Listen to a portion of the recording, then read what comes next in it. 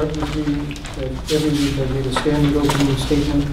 This is the Northampton Conservation Commission for the 12th of October 2017. The Commission is a group of unpaid volunteers who work to protect the natural environment of Northampton. Sir, can you speak up? Okay, I'll do as best I can. The Commission is a group of unpaid volunteers who work to protect the natural environment of Northampton. Specifically, we are concerned with the 8 interests defined in the Massachusetts Wetlands Protection Act, and our duties also include open space acquisition and management. We focus on carrying out the provisions of the Wetlands Act and the Northampton City Wetlands Ordinance. We operate in a way that's consistent with open meeting law requirements. All meeting dates, times, and agendas are posted in advance, and we invite public comment during our meeting. However, we ask the public to limit their comments to issues that are within our purview. Today's agenda, other than approving of minutes from a past meeting, has only one case, and that is a notice of intent for creation of a private dog park with associated office buildings, parking, trails, and related infrastructure. This applicant is Sarah Schatz. The address is on Glendale Road. So first, we open the meeting for general public comment. If people have comments they want to make, either before any case is presented or if it's not specific to an individual case. Are there any public comments before we start? Sir, can you start with your name, please? Excuse me. Yes, my name is Erwin Brady, 346 Glendale Road. I think, to my thinking, that this meeting should be postponed in a sense, because everybody wasn't notified, right? As far as we've been able to determine, all the proper notifications required were indeed sent to abutters, people within 100 feet. Yeah, the abutters. But what about the people below that are affected? Even though we don't abut side by side. Right. We are affected by the stream. That's not a requirement. So that's elective on the part of the applicant if they wish to notify more than those who are required. So there's no legal reason for us to delay the hearing. Mm-hmm. Thank you for your comment. Any other comments? Then we have minutes to approve from June 8th. Someone want to make a motion?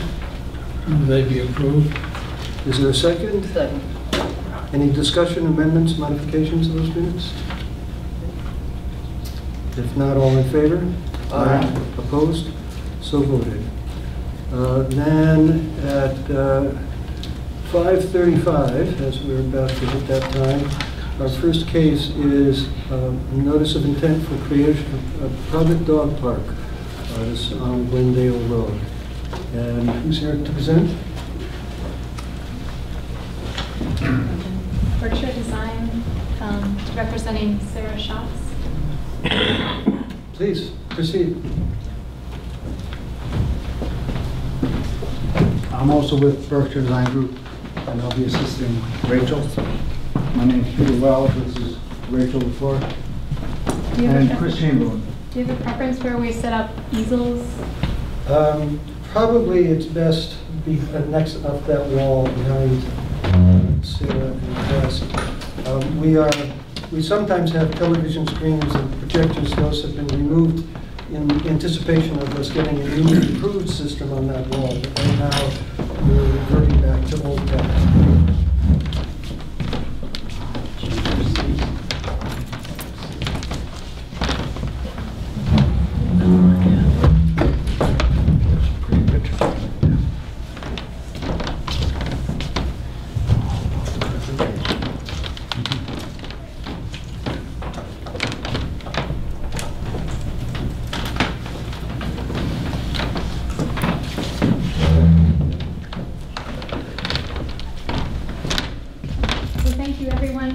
Here today to talk about the Wagon Trails Dog Park. Currently, we are pursuing concurrently two sets of permits. We're pursuing a notice of intent through the Conservation Commission. But later tonight, we'll also be going before the Planning Board for special permits for several parts of this project. So we're pretty excited about this project because it is improving an existing site that has many resource areas, and we're really excited that this use can be compatible with preserving and conserving areas. I'm talking through that now. So the site today is a 49-acre parcel off of Glendale Road. It's shown here in red. Glendale Road is here. From what we understand, it appears that back in the 70s, prior to the Wetlands Protection Act, mining and extraction began on site in this back portion of the project area. And then over the years, it has moved closer and closer and closer to Glendale Road. The site consists, these are some site photos that we have taken over the last year. The site has a lot of variety on it in terms of landscape and ecology. The entry road is bordered by evergreen trees. We have woodland paths adjacent to woods. There are definitely lots of wetlands. And then we have wetlands, we have paths that cross through wetlands, and we'll talk about how we're dealing with that in a little bit. And the big part of the site that's open today, this portion, we're going to try and restore it a little bit. We're going to put down topsoil. We're going to put plantings on it and make it also a high-functioning use area.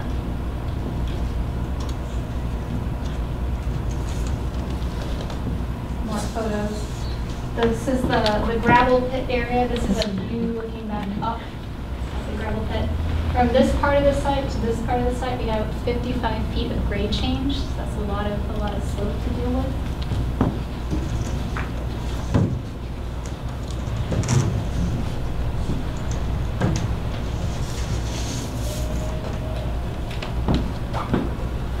So zooming in a little bit more closely, we can start to see where wetlands are on site.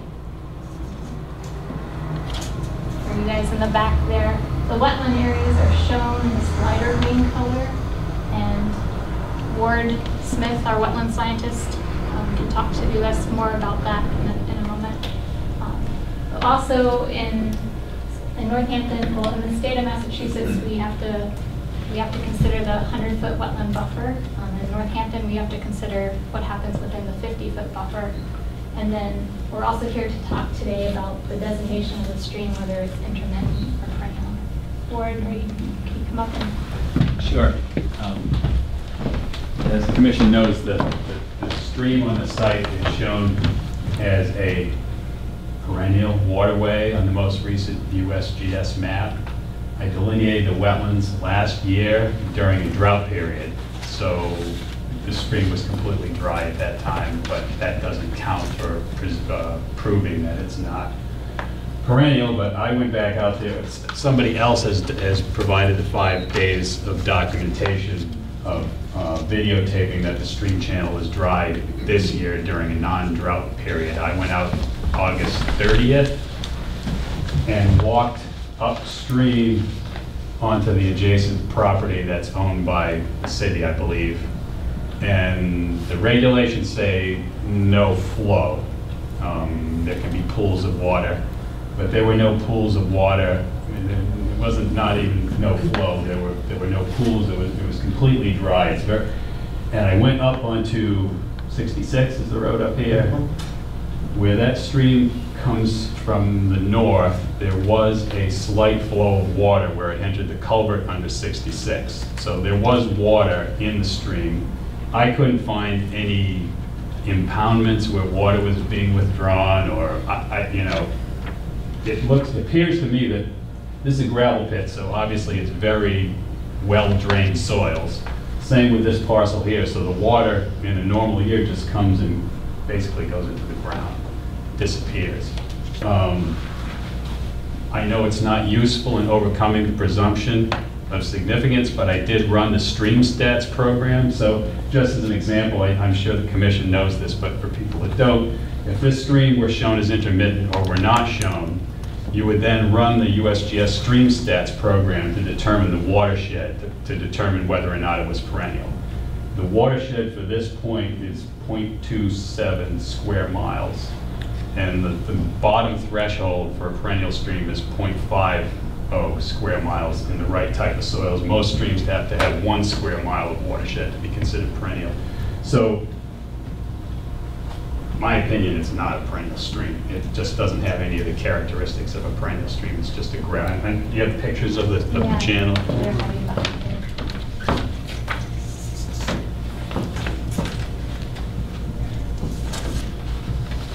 So this- Yeah. It's a very, and it looks that way all the way through the city's property. The only water I found was actually in some puddles in the woods road on either side of the channel. There wasn't any in the stream itself, and it's very rocky. It doesn't have a lot of periphyte and stuff you would expect to find in a perennial stream. So, in my opinion, it was mismapped back when the USGS did that. And again, I'm sure the commission knows this, but when they passed the Rivers Act, they needed to come up with a way to identify perennial streams, so they just used the USGS maps, which were never intended for that purpose. So I think with the documentation that's been provided, we're asking that the commission find that this is not a perennial stream. Most of these wetlands, in fact, were all created by gravel mining years ago, and they dug down. That's certainly, Yeah, all right. one step at a time.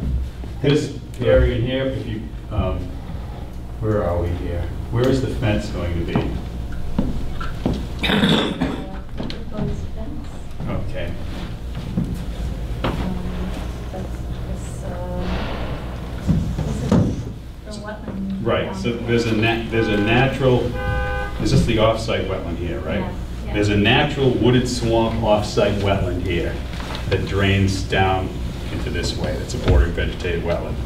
This was all, as you said, the 70s. It's grown up in small trees and alder.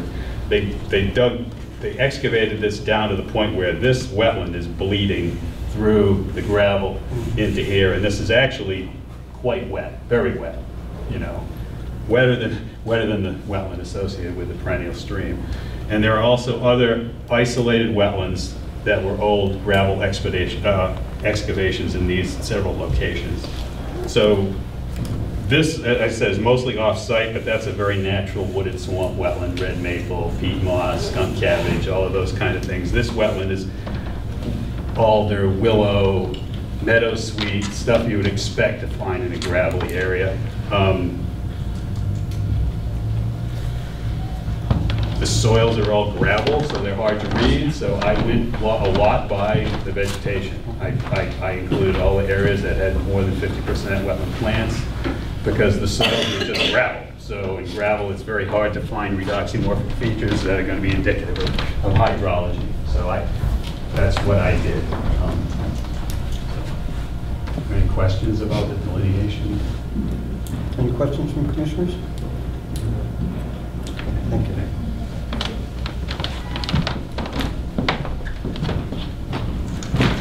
So after hearing from Ward, after leaving his site reconnaissance, and we picked up and surveyed each of the flags he placed on site, we actually refined our plans. We had a much larger footprint of a design prior to that.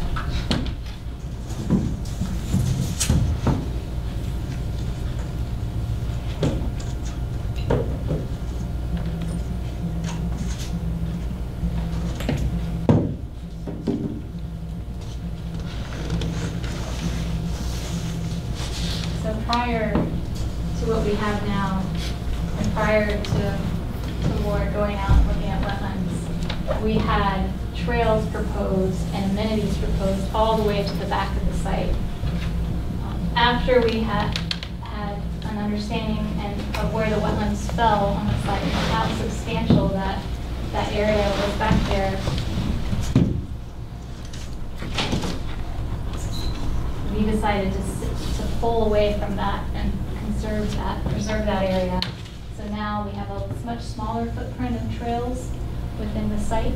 So this 49-acre parcel 15 acres are enclosed within this fence. And then this area back here, our client is looking at selling it to the city for conservation and placing a conservation restriction on it. We are also blocking off numerous trails that go through the wetlands in that area. Currently, there appears to be ATV traffic using them and going through wetlands. So by blocking them with brush and debris in the buffer zones, our understanding is that we wouldn't be able to go into the wetlands to restore them. We'd be working in the buffer zones, blocking access to those trails that lead off-site and through resource areas. There are 0.8 miles of trails that we would be doing that to on site. And in areas where trails are near wetlands in this 15-acre trail system, we redirected them out of the wetlands where possible. So we're out of resource areas. We are in sometimes in that 50-foot zone, but we're getting out of those wetland areas. Could you indicate where the proposed fence is going to be? This graphic shows this green line is the perimeter fence for that 15-acre area. Additionally, we have fencing around the small dog and large dog area up front. And it should be noted that we are also worried about wildlife corridors on site. So this 150 to 500 foot swath running through the middle of the site is open and unfenced to allow animals to move through the site. At the front and starting to move outside of the jurisdiction area of the notice of intent, we are proposing paving the entry road. The entry road is now gravel. We're going to pave that and provide some drainage amenities. We're proposing connecting to a bike path. We have a building for an office building for the park, and a dog pond to deal with stormwater and provide recreation. Chris, do you want to talk about stormwater at all? Sure.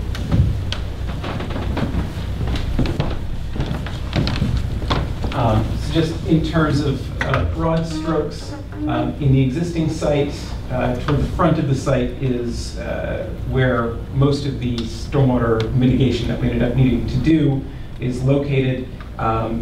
There are essentially two drainage areas that we look at. The cluster development lot receives the runoff from within this property, as well as some amount of land to the north here that runs to an existing natural depression, which may or may not have been created by topsoil piled up from the gravel excavation. It may have been pre-existing before the gravel operation was in effect, but it's there. And in any case, it's a large, wide depression where what runoff there is, which is pretty minimal from this portion of the site, collects and infiltrates into the gravel material.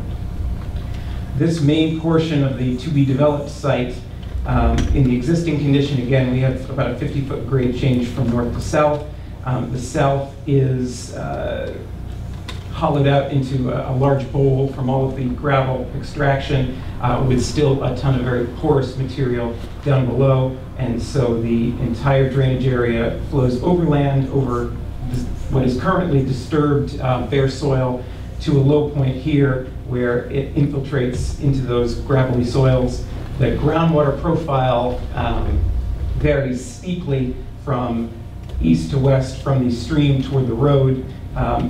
In this case over here, there's often water weeping out of the sides of the gravel pit, which runs from west to east and eventually infiltrates in as presumably the more regional groundwater table slopes from west to east. In the existing, in the proposed condition, we will be adding some impervious area for pavement, as well as the proposed pond area.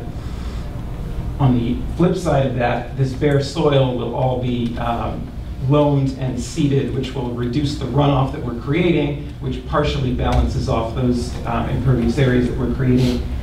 Along the paved areas, we have a few rain gardens, primarily for water quality, for that runoff coming off the pavement areas, but also providing infiltration, certainly. And we are filling to raise up from that groundwater table a little bit and formalizing an infiltration basin in the lowest portion of the site to maintain that natural route that the water is taking now and allowing it to infiltrate into the ground. In the existing condition, essentially zero water with some minor exceptions along the very edges of the site. But under the 100-year storm, in the existing site, essentially no water leaves. It all infiltrates into the ground. There's nowhere for it to go. This low spot is 8 to 10 feet lower than any surrounding area. And so in the proposed condition, maintaining those drainage patterns with some rearrangement mimicking that. On the back half of the site, there is some increase and decrease in different areas of the runoff characteristics of different spots.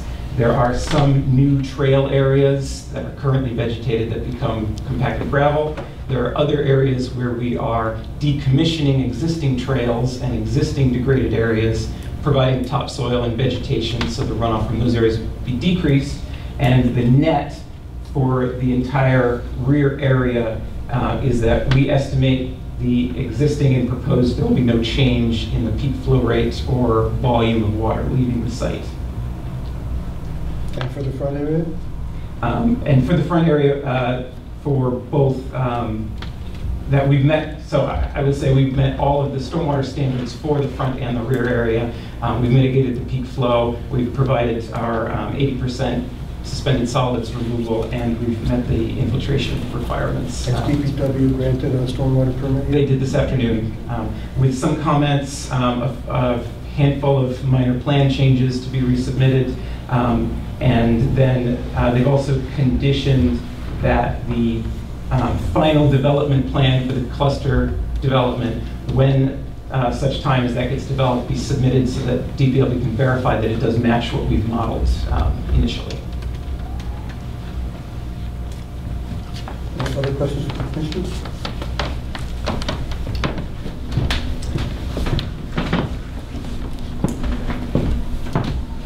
What else?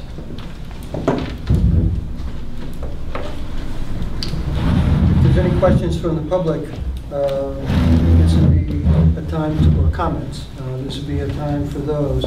I would note that in public meetings like this, the interchange is always between the commission and the individual with the question or comment, not between people. Otherwise, we've seen things devolve into debates that we're not here really to referee. So, are there any questions or comments? So I have a lot of questions about the runoff, about the existing. So you want to change it from perennial to internet or whatever it is. I think it should be left alone. Over the course of years, this may change again, because at one time that did run water clear into July. Okay, through that stream. The other stream that starts in what I call the ledges, which is Crashoni country up there. That's where the main water comes from. What I'm concerned about is our pond on our property. And I should have a concern about this because there's so much stuff involved. And if you get into that and spoil that, there'll be no more water for the pond. This stream runs year-round from the ledges. I don't know whether you follow me or not on this. The stream is not running now. It's not running now? No. The hell it ain't. I should, excuse me, that it is. Because I was up there 3 days ago, and the water's running through the pipe. He's talking about a different. Yeah, you're talking about the other one. You're still getting involved in that. The land, Willard's land runs above there and across there, and it butts Crashoni's, and it butts my son Leonard's property there. But so it's involved, and this I'm concerned about. Can It's got you what's going indicate in. for us where you're referring to? I'm having a difficult time understanding what you're... the You're welcome to stream come up you're here, sir, describing. and point it out. That's no problem.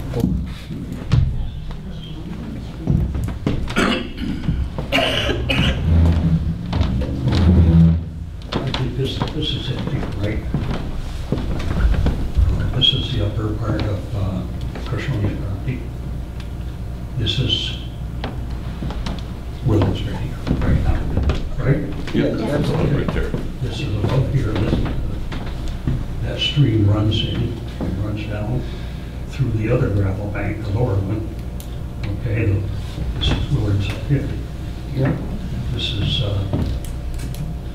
Deeds now, or Brady gravel bank. It runs down through there. I do think And that you're saying there's a stream off to the west here? there's a stream up in there, yes, that flows into the pond steady.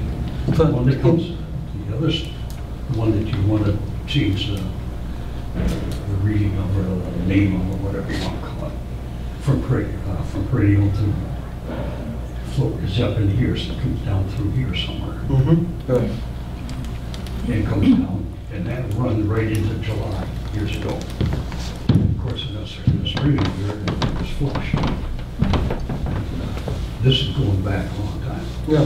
But I would imagine even in a wet spring, that there's water coming across, it starts in Route 66, across the Route 66 in Mineral Hills, comes down and runs through the old, we go back again, to Woodstock country. And that was cow pasture and all that kind of years ago. But up until not too long ago, when I was able to get around a lot better, that was still running part-time, but it didn't run. But this whole valley right here is drier now, and every year it's getting drier. The water table is dropping. Okay, and I think I now understand the point you're trying to make. Thank you. I don't know, I got a question. Mr. Brakey, did you see a change in the water flow when the gravel pit was operating, when there was heavy equipment running in the... No, not really. Not really? So The it water was still coming. didn't affect the... Okay. And a lot of that, what you say is wetlands established by removing the gravel. There was plenty of wetlands there years ago.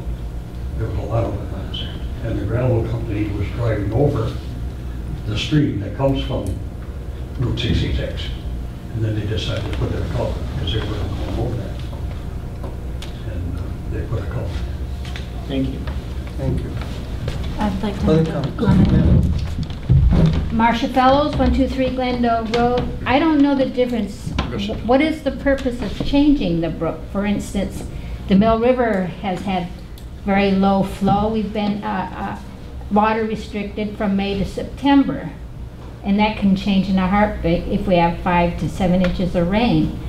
The same thing with these little brooks. They run dry and it's gravel. They sink into the ground. But once we get heavy rains, I remember a 7-inch storm we had. Everybody was coming to the landfill because their basements flooded. We went through this discussion because behind 123 Glendale, they wanted to put 24 houses, and that one solitary little brook was the concern. And I said, you wait, we have a 7-inch storm. That brook will take out your cellars. And fortunately, it became conservation land. My point, why do you want to change it? What's the impact? There's a technical definition of a perennial versus intermittent stream. If it is not constantly running, if there are more than 4 days, I think is the, of dryness out of a year, it's technically not. That doesn't change the use of the stream. It doesn't even change what would happen if you get a 7-inch rainfall.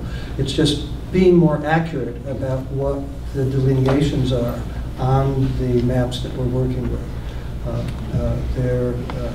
At some point in the past, somebody determined, possibly without ever actually looking at the stream, but just from maps and images, that it was perennial. But now that we're dealing with a case that addresses that area, we have to take a fresh look and decide what's accurate. It just means that we don't call it a river pursuant to the Rivers Protection Act. So the bank of the intermittent stream is still a resource. It still has, it's a jurisdictional resource area that we have to look at, but it doesn't have that 200-foot protection that's provided by the Rivers So Protection it's a technical difference that changes the rules that we have to apply. I'd like to make a comment, just Sure. to follow that up, to put it in Can you say your name, layperson's. please? Marlene Pearson, 196 Glendale Road.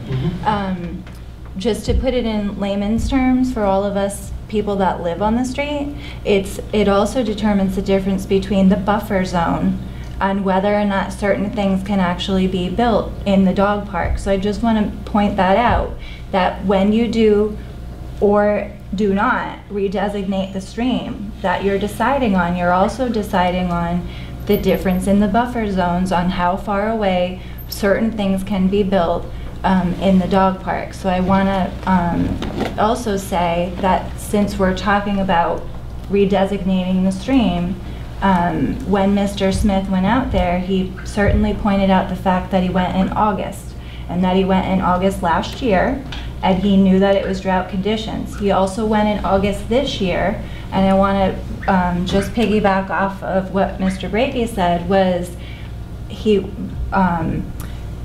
he knows the stream to be flowing at different times of the year. So my concern is, if this was done in August, how do we know that the stream wasn't flowing more in the springtime compared to August, when he knows the stream to be running dry in July and August? And with that, I also noted, as it was in the permit application, that the scientist, who I assume is Mr. Smith,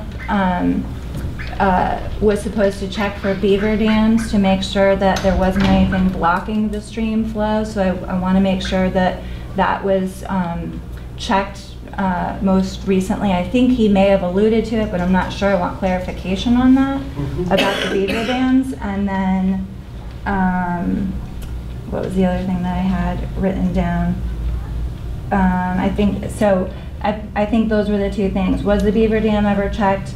Does it make a difference if you actually look into it, not in August, but at a different time of the year? The situation you've just described would designate it as an intermittent rather than perennial stream. The fact that it is not running constantly all year round. There's more than 4 days of it not running, and this can even have water in it but no flow. Then it is technically not a perennial, it's an intermittent stream. Unless it's being blocked by a beaver dam, right? And it is not being blocked by a beaver Okay. dam. Both the wetland scientist that was employed by the applicant and our staff, Sarah, have walked all the way upstream, and it is not being blocked by a beaver dam. And the way the state regulations are written, the commission, it's not up to the commission's discretion to determine whether it's intermittent. If there are certain circumstances present, then the commission must find it intermittent. May I speak just for a moment? Sir. What you said is absolutely correct. The only exception to that is, as she alluded to, if there's water being withdrawn somehow, impoundments, irrigation, which I couldn't find any, or in a drought, which is why we had to go back this year. That's why it didn't count that I saw it dry last summer, because we were in a declared drought. So a perennial stream, a river, can go dry in a declared drought, but we are not in a declared drought this year. So that's just clarification. Thank you for saying Any that. other comments or questions from the public?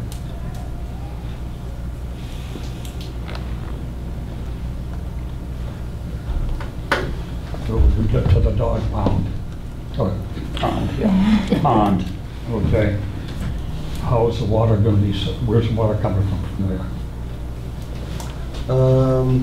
That was one of the questions that and where does the water go? Is it just infiltrated? Will it be lined?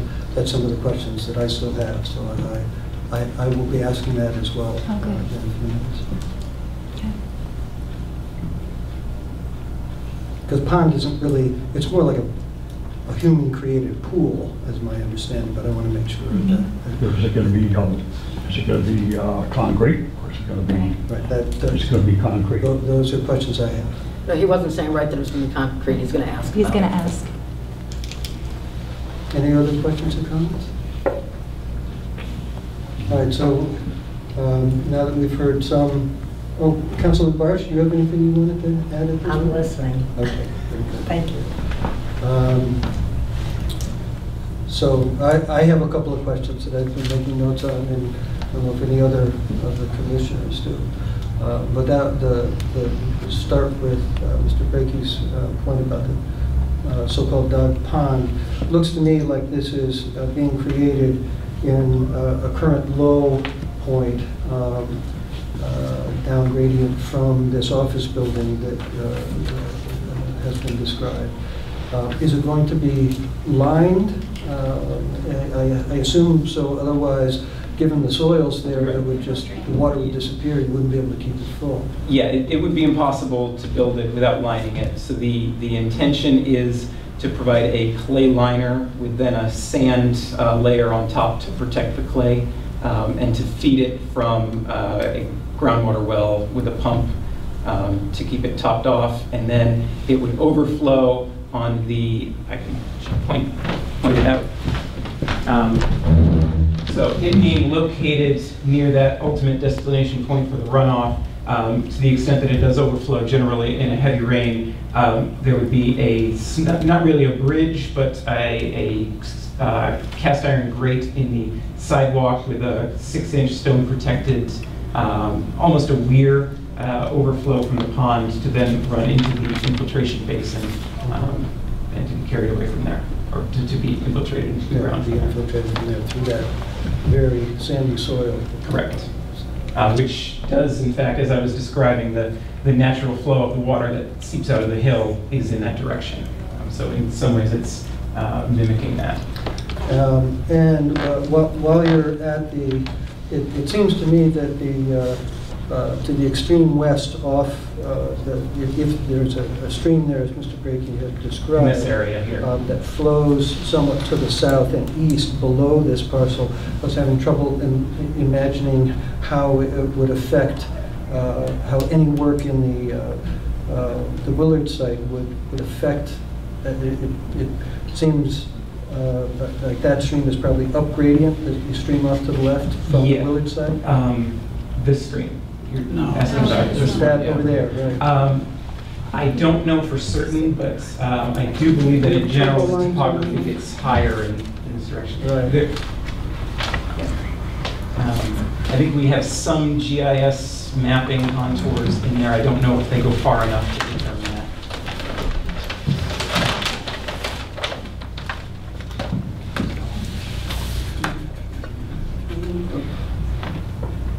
It looks like. Yeah, so these contours keep going up, rising. right. Okay. Thank you. I have Questions? Mason first. Where is the dog waste facility going to be located? Near a wetland area or We're going to talk about composting. Yeah. composting? Yeah. So the current plan for dog waste is a more traditional one. We have a dumpster with the maintenance shed. We would like to promote sustainability and push dog waste as far as we can. We are talking with a company out of the UK that has a standalone processor anaerobic digester that could take dog waste from our site and from other sites if we wanted to. That is an unknown factor, so we're planning for a traditional method. There's a second. So the traditional method would be a dumpster on site, brought off site to some disposal area. Yeah, there's going to be barrels throughout the trails with bio bags, so where people collect it, and then staff would pick it up at the end of the day into the up front. And I've spoken to several vets about the companies they use to get rid of their waste, so they would come and pick it up. So where would this dumpster be located?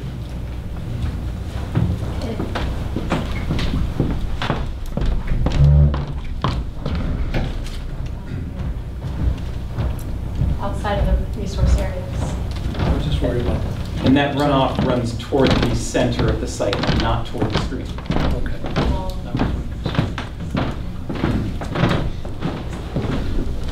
I have a question. There's a hand in the room. I'd also like to mention that the biobags are biodegradable bags that can be put into a waste container and deposited. So it's not just a plastic bag going to a landfill. And I'd like to comment on the stream toward the west.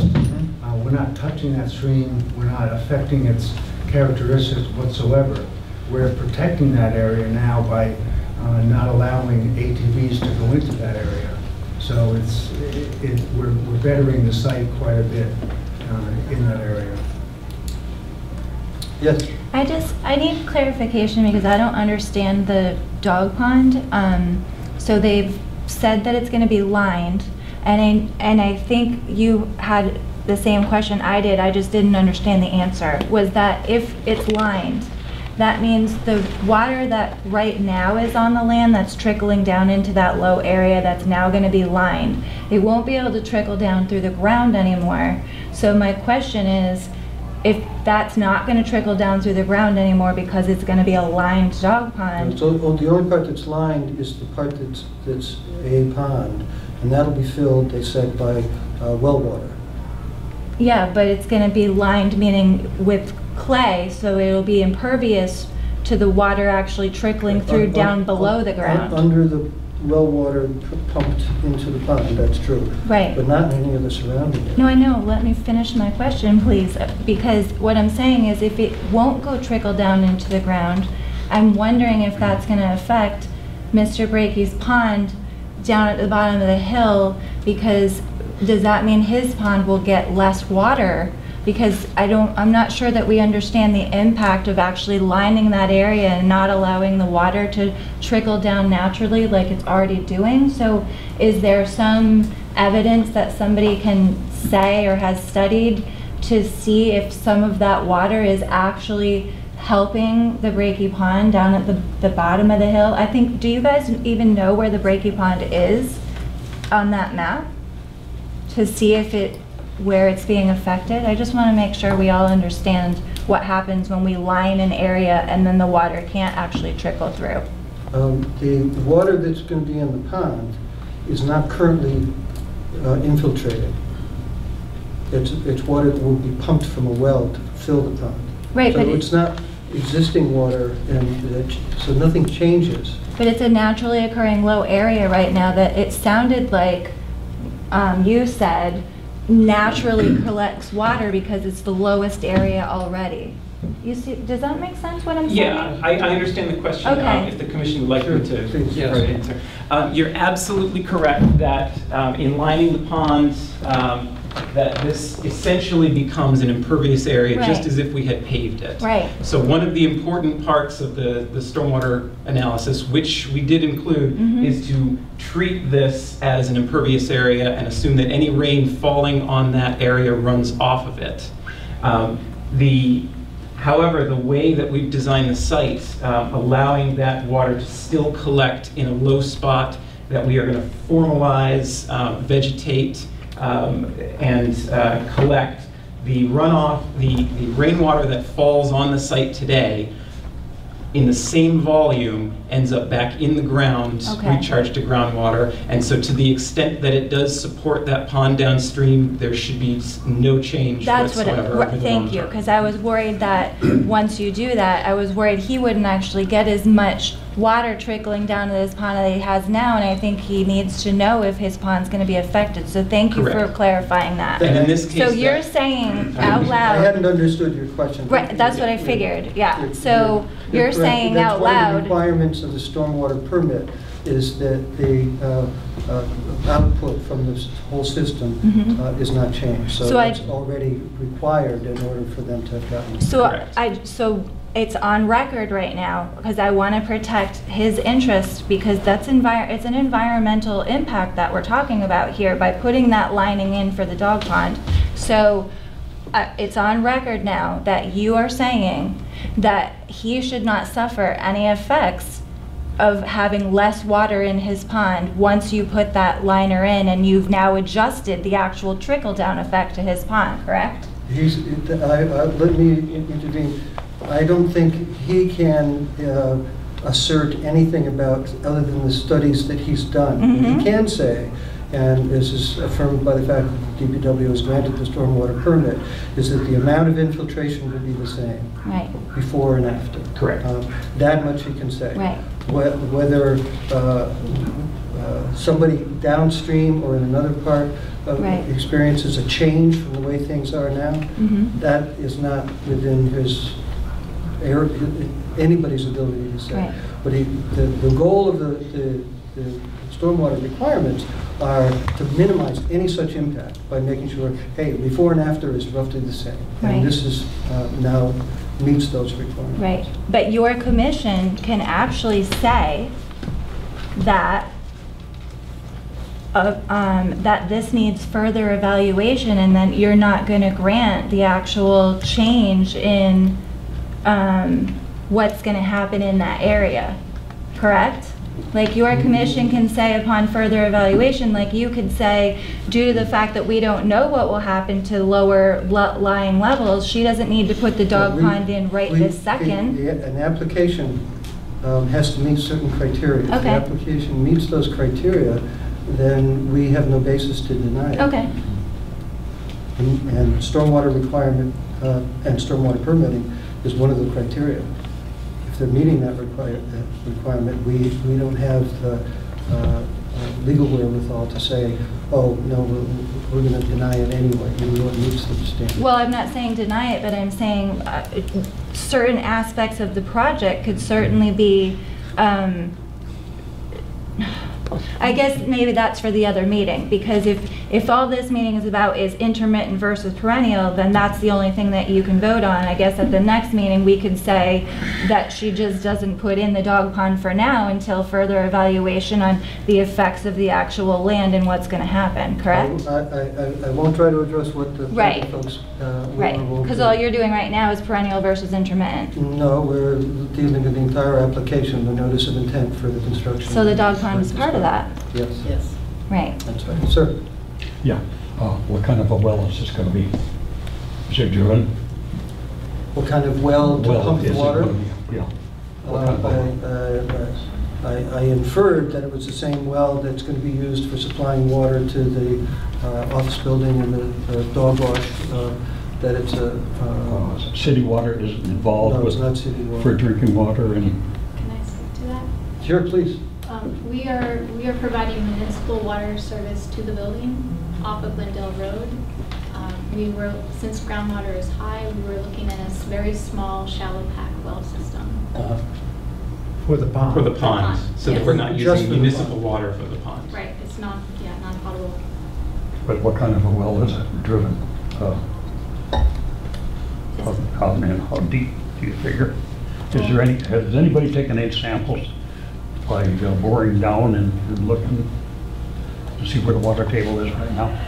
Chris, do you want to talk to? The water table, again, in this part of the site is at the surface and within, I would say, 6 to 8 feet or less on this side of the site. So you could have a dug well process instead of having a hydraulic driven? Potentially. That would, I suppose we explore different options based on cost and water quality, certainly. But right now, the presumption is that we do that shallow pack well. Councilor Clark. I have known Mr. Breaking for over 20-something years. He has probably the most knowledge around that site area. I have some concerns. I heard one of my residents speaking about, and I know you're not going to continue on with that tonight, but I have concerns myself of the effects of impervious versus pervious. My concern is with the Barnes Aquifer, the problems that we had that actually affected Mr. Brakey's property also. So that's where my concerns is. I'm kind of like watching that site. Thank you. As best we can determine, the after conditions will approximate the prior conditions. In terms of infiltration, whatever might get into the aquifer, that this isn't going to be changed by this project. I don't know if that addresses your concern. Any other questions or comments? Jessica? The trails, I don't think, did we get into the trails? And just how, I think somewhere, there are gonna be some new trails, there are gonna be some that are decommissioned. Could you just elaborate on the? Sure. In relation to the buffer zone. So we have, show these guys side by side, so you can see what's here today and what we're proposing in terms of the trails. So today, this is all open gravel pit sand area. And we have the stream crossing, the existing stream crossing, and the existing gravel road, which we will keep as is. There's an existing gravel road and stone outcrop path that goes through the site. And then there are numerous trails that go through the woods around. And so on site, in this proposal, we're retaining in orange the existing trail. We're using that, and a neck of the existing trail up here and up to the north and south. And then we're only bringing in new trails to complete loops so that walkers can walk in figure eights or a big loop around the site. So the lighter beige color shows those connections. Additionally, we're removing trails within this area. There's a trail that goes through this wetland area. So this existing faint trail here goes through an existing wetland area. So we're rerouting it with the new trail to avoid the wetland area. Similarly, there's an existing trail that cuts through this wetland area, and we're rerouting around it. We're still in the buffer, but we're outside of that area.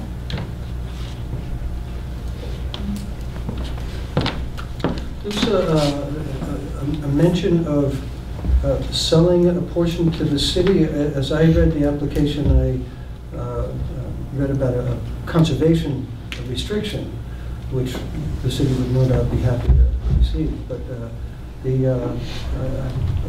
I'm unaware of any discussion with the city or interest in the city in purchasing part. Can you enlighten us on that? We were told we have an option with the site that we could,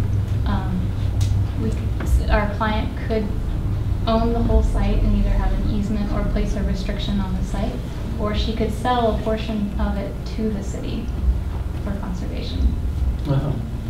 I asked because that takes money, and the conservation fund has been pretty depleted. So if that's an important consideration in proceeding, it's not something to be counted on. To receive a conservation restriction is a couple $100 of legal work and surveying, but it's to actually purchase would probably be a different thing. We'd have to consider that separately. So I just want to make sure that's not a determining factor. Right. Understood. And the conservation restriction, and we have a draft with us today. I don't know if that's something that if you would like to look at that as well. It comes standard from DEP. That's what we use as a basis. And that's what we are using and drafting up. And our client's lawyer will work with the city to review the terms of that also. As terms of area, I should note that that conservation area is 9 acres. About 5 acres of it are wetlands. So a substantial portion of it are resource areas. And if you have more questions about that, we have plans here also showing those areas. And just to be clear, that would be a planning board requirement. That wouldn't be something that the Conservation Commission would be requiring. Right. I have a question about that. just to clarify, so the entire parcel is 49 point whatever acres. So is what you're saying that Sarah would retain 40 acres for her use, and then the city could possibly purchase 9 acres of it? Is that what you're saying? Yeah. Okay. There'd be a designation of conservation Yep. applied to 9, whether it's owned by the city or is a restriction. Okay. And it's This is all part of the application. I mean, Right. It's not a given. Yep. And it's a very thick document with strict requirements of, no buildings, no digging in those areas. In the back area where the dogs are Can you able state to... your name, please? My name is David Dietz, and I'm the owner of the gravel pit to the south of that. In the back area where the dogs are able to run free, is there any concern with those dogs running through the wetland areas, or those wetland areas fenced off?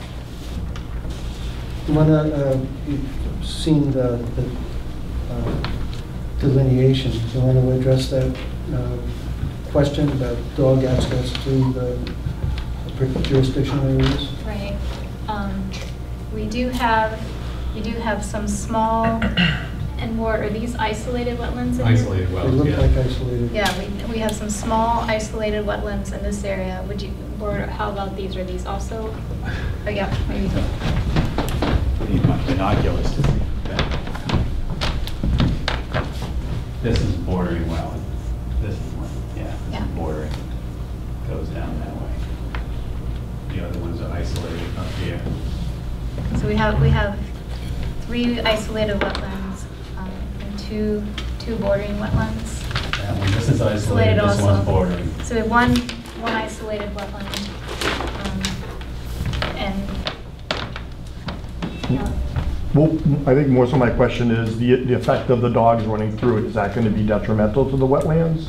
Or is that a minor disturbance that's allowable?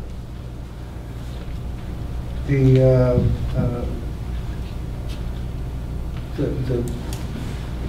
assumption is that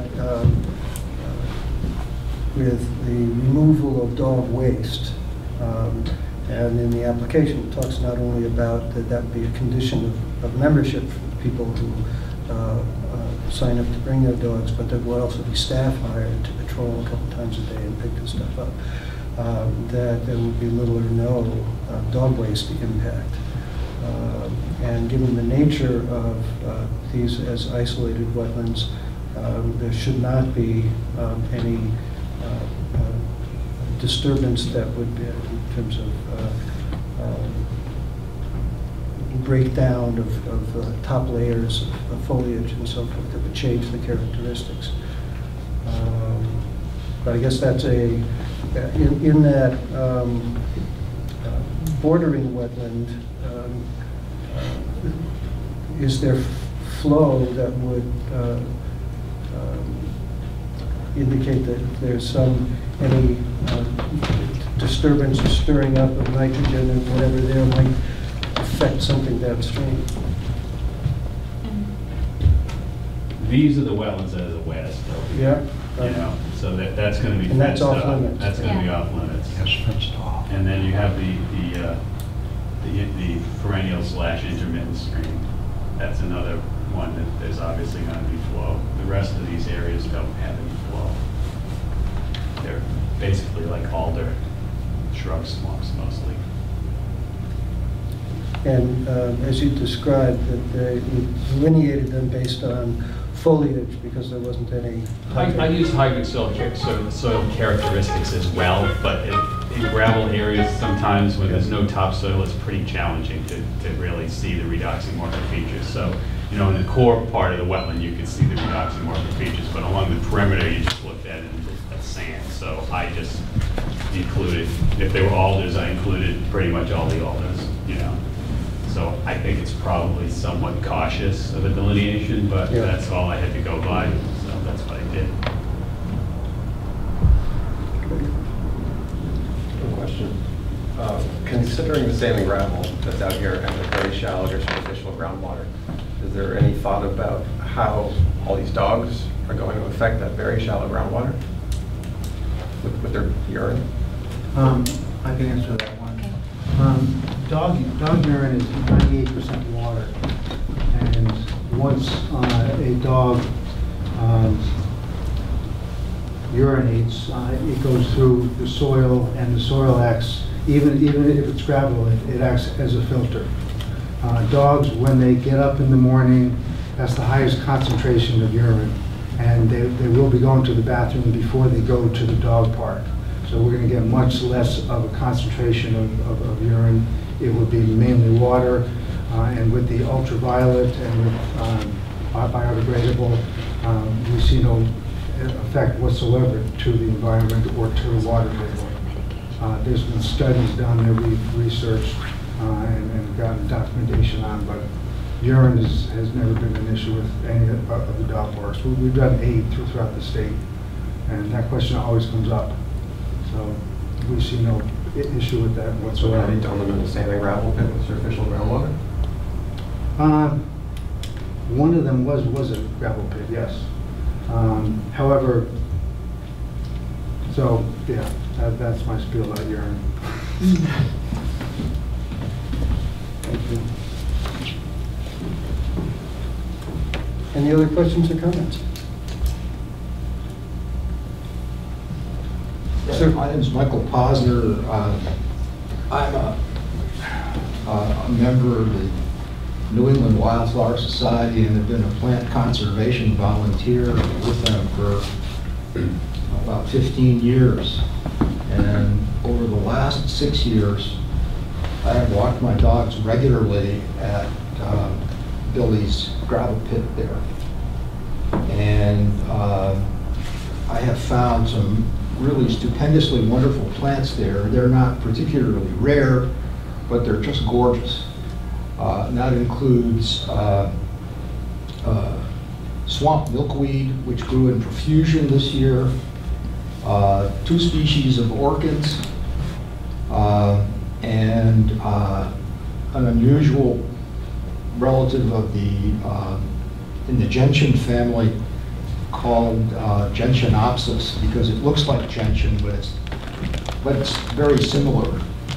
And these plants are striking and photogenic, and they're sort of the plant equivalents of eagles and hawks in terms of what you want to see when you go out with your binoculars.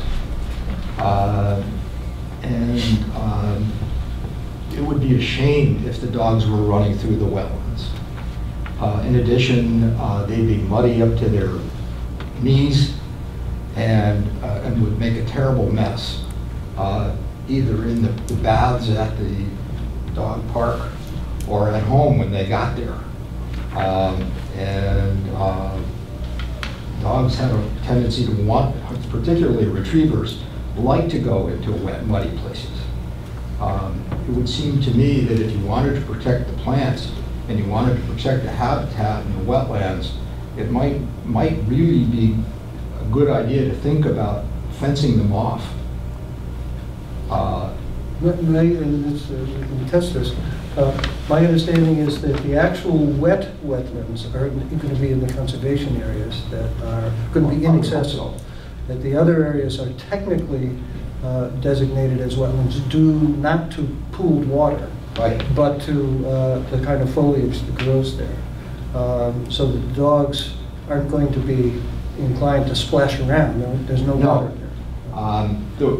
The areas west of the stream that crosses Billy's Road from Glendale are notably wet quite late into the summer, even if the summer is quite dry, because water is coming down the hills to the west, as well as being very close to the meandering stream that crosses the road.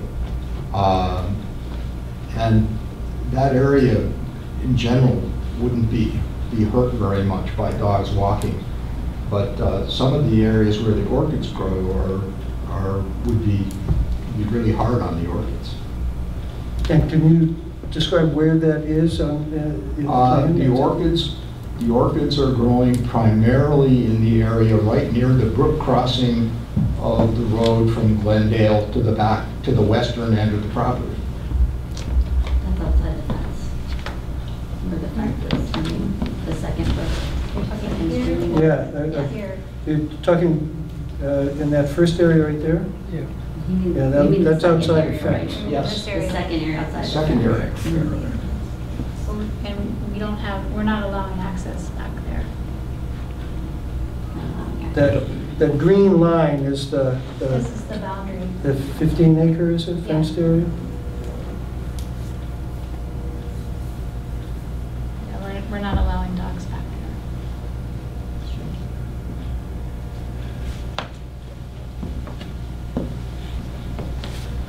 there. Any other, Jack? I have a question about the meadow that you're creating north of the building construction. That's gravel now, and you're going to put topsoil there. What are you going to plant? What is that going to look like once it's seeded? Currently, we have proposed a mix of fescues, grasses that get so high, so it'll be more of an open meadow field. And we do have some wildflowers, seeds mixed with that also. So seeds, it won't look like a lawn, it'll look more like a soft meadow. Also, we plan on having a play item for the dogs that we're calling doggy dunes, and it's going to be a sand dune that's going to be the size of half of the football field that will be contained with curving. That will be the prominent feature of that portion of the park. And then around there will be walkways that will contain that, but around that will be wildflower, seed, etc., and plantings. A lot of trees. We're planting 60-something trees throughout that whole area. So we're reclamating what's out there now, which is just gravel and sand, and so a betterment. I have a question, actually, because that just brought up a... Can you adjust the commission? Oh, sorry, because that just brought up a good, reminded me of something. I've read some case studies about public dog parks. The University of Pennsylvania did a case study about 6 dog parks, about pros and cons, about, you know, what are the ideal things to do and not so ideal things to do. And one of the cons that came up was the number of dogs that are allowed into a certain area. And what happens is dogs, you know, run and play, and they pack down the whatever soil is there or whatever grass is there, and it ends up turning into mud and becomes a big huge mess, and it actually does damage to whatever beautifying notions that you have. And so my question is, currently there doesn't seem to be any limit to how many dogs can actually be in the area. I can't find any information about if we're limiting how many dogs can be running in that area at once. The numbers that I read right now, and these are just, you know, random 350 members with up to 2 dogs per each member. So in my head, I'm going with worst case scenario, 700 dogs. So I guess what is in place to protect the land and the topsoil and the grasses and things that you plan on planting from getting overrun with too many dogs all at once? It's Are there any? something that we might try to address. Okay.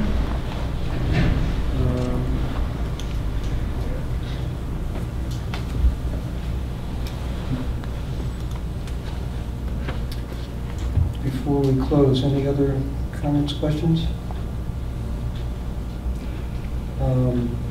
That had been one of my questions about the,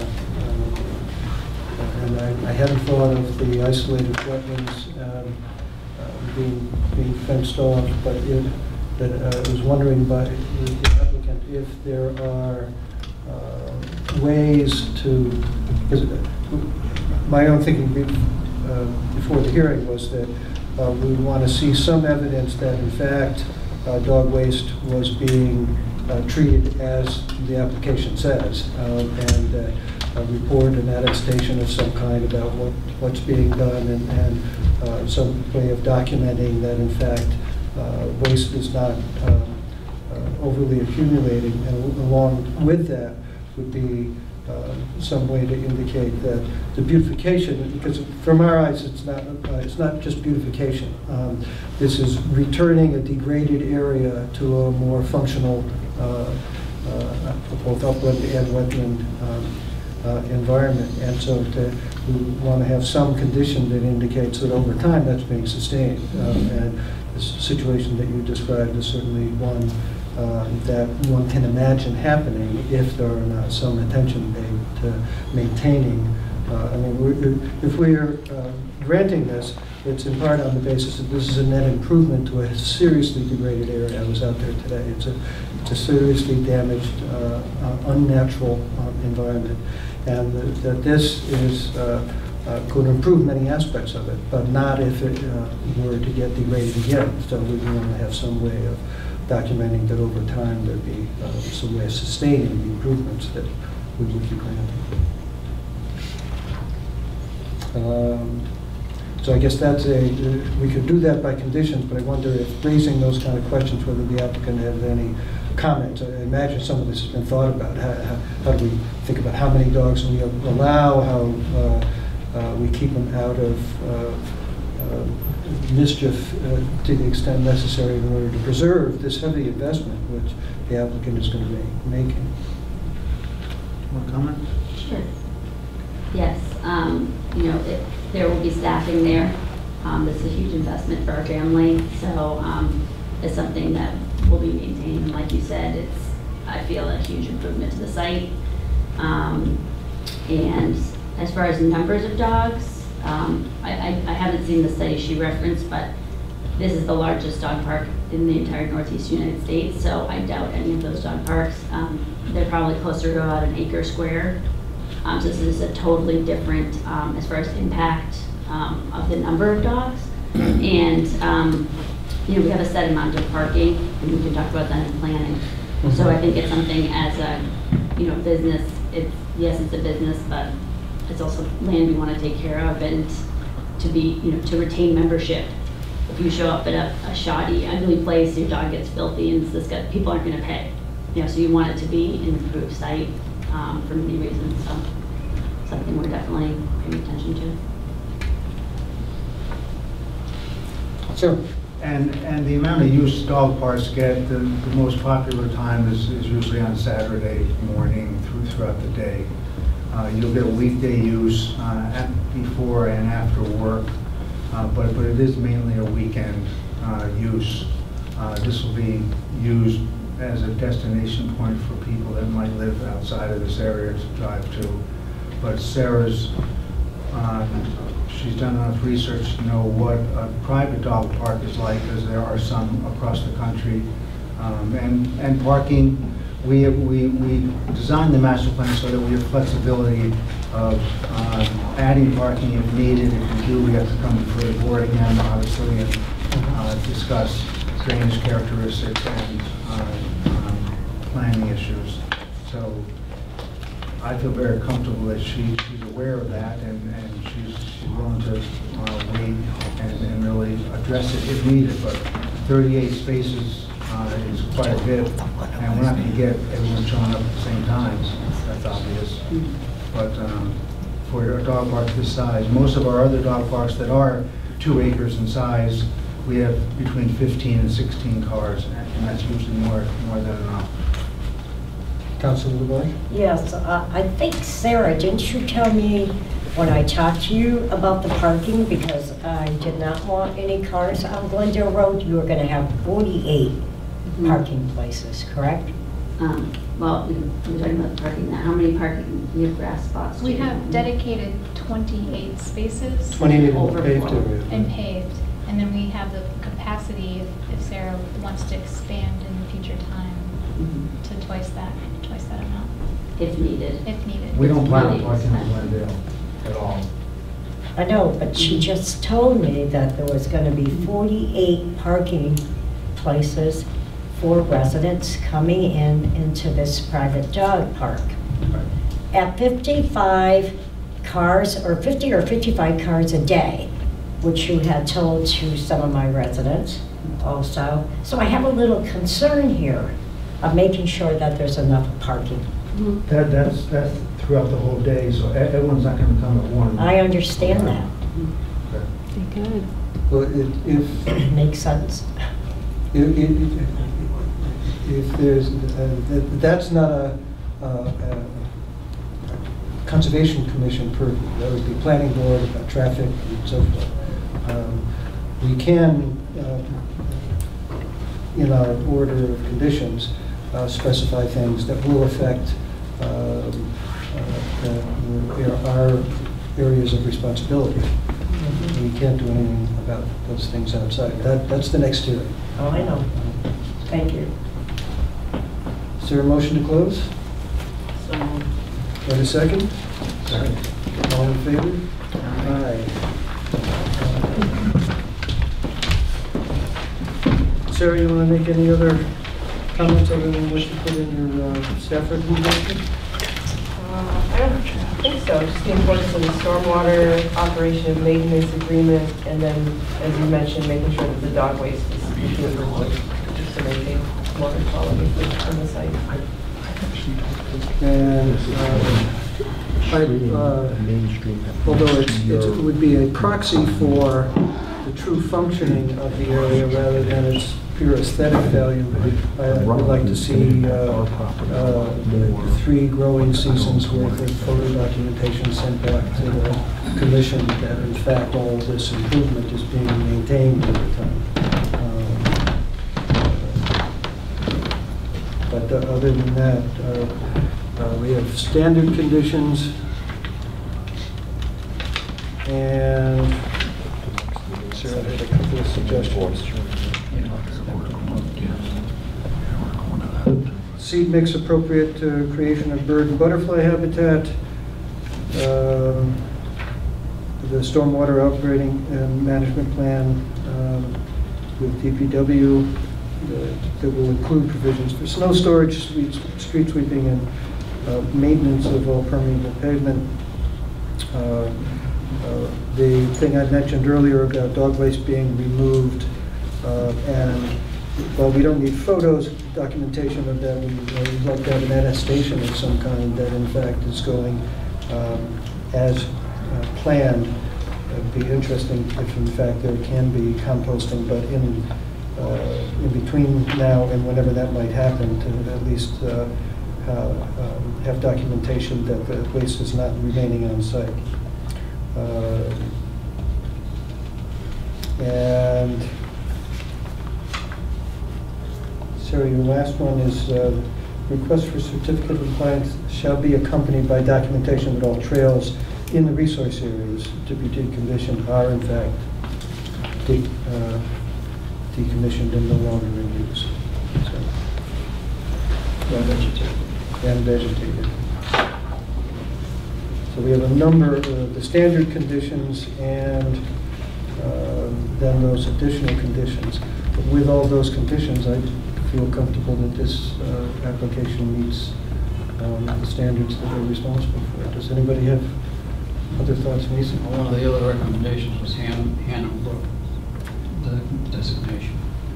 Oh, that's right. That's a separate thing from the NOI approval. But yes, I think judging by the photos and by Sarah, you walked all the way up into adjoining property, well into adjoining property. And it is indeed still dry. And that will only apply to Hamp Brook for the life of this order. So if anybody wants to do anything on adjacent property or in the future, if circumstances should change, that's only valid for the 3-year life of this order. For the 3-year order of conditions. This will be designated as an intermittent. Any other conditions or thoughts? Does anybody have other thoughts entirely? As I say, I'm comfortable that this meets the standards we're responsible for with those conditions. I don't know if anybody has any addition. I agree. I'll make a motion to that effect. We've got all of those conditions noted, Sarah, in the minutes. There's a motion. Anybody second? And a second. Further discussion? All in favor? Aye. Opposed? So voted. Thank you very much. Thank you. Thank you, Rick.